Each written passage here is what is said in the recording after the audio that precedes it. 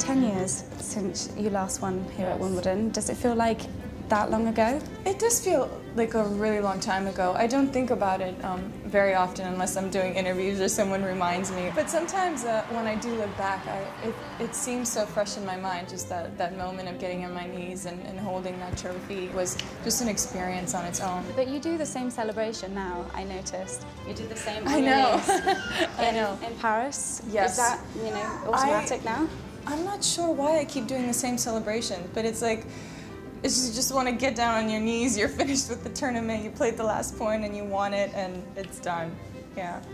I mean, well, I always struggle with that because it's like always super awkward, but I don't win as many matches as you do, so it's not that much of an issue. Don't say that, don't say that. I also want to know, I'm quite superstitious during tournaments. I always go in the same shower in the locker room. Okay. What thing do you have there? I'll make sure when I play against you next time. I'll take Well, no, but you're in the seated players' locker room. That's not an issue at Wimbledon. Okay, but other tournaments, I'm going to be aware. Okay. I don't mind that. I can shower anywhere. Not weird. But I usually put my left shoe before my right for some reason. I ride with it now. Well, I feel like you have more superstitions when you play, like the whole hair thing. I used to do the hair thing, but I haven't done that in so many years, and only Novak keeps thinking that I keep doing that. I mean, it makes me feel beautiful. You know, it just makes me feel a woman on the court.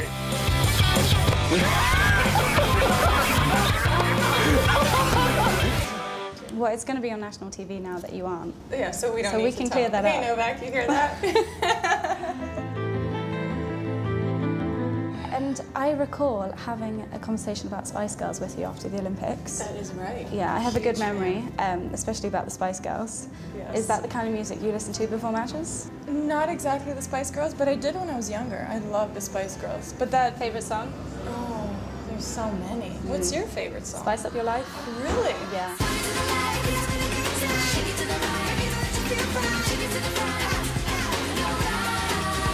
So I'll be working for the BBC over Wimbledon. Is there any tips that you wanted to give me?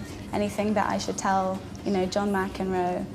Oh yes, please tell him everything you think. Don't be politically correct. Tell it as it is. Well, that's him and anyway. right at him. I know, we gotta give it back.